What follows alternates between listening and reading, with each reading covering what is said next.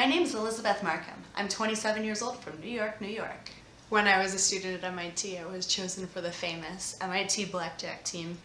You know that movie 21? That was basically about me. You have to be able to keep track of the cards as they come out while also making chit-chat and flirting with the other people at the table and pretend like you're not counting. You want nobody to realize that you're smart. That'll be very, very similar to being on Survivor, where I'm going to be the strategic player who's running the show and making all the big moves happen, and people will think I'm the cute girl. I'm charming, I can be seductive and sexy, I am tough and ferocious, and I can outthink just about anybody out there. I'm basically a real life Bond girl. I am an experienced outdoor person. I've gone ice climbing up waterfalls. I've pulled people out of crevasses, saving their lives and mine. Been struck by lightning in the Andes. I've camped and hiked in the jungle, and I'm not even the slightest bit intimidated by the outdoor side of Survivor.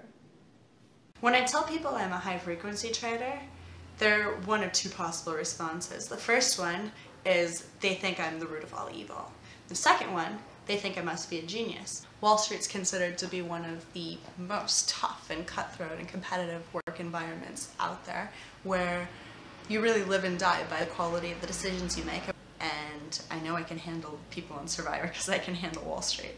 I'm going to be one of the most strategic and intense and manipulating players that's ever been on the show. I'm not going to have any moral qualms with manipulating and betraying and backstabbing the people in the game. I can save being nice for my real life, but it has no place on Survivor. I intend to take my inspiration from Littlefinger from Game of Thrones, who is just as devious and manipulative as Russell and Tony, but nobody really sees that or calls him out on it. Chaos is a ladder, and I'm going to create lots of chaos. At the last reward challenge post-merge, I'm going to fake an injury, maybe. Then the other contestants won't see me as a threat in the merge. I'm going to enter a mutual defensive pact with somebody from the other alliance. What this means is I make sure my alliance doesn't vote for them. In return, they make sure their alliance doesn't vote for me, and in this way we both get to the merge.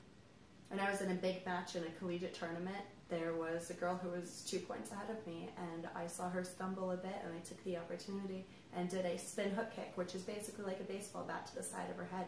She was unconscious for about 30 seconds, so I won the match. Did I feel bad? Yeah, maybe a little bit, but not really.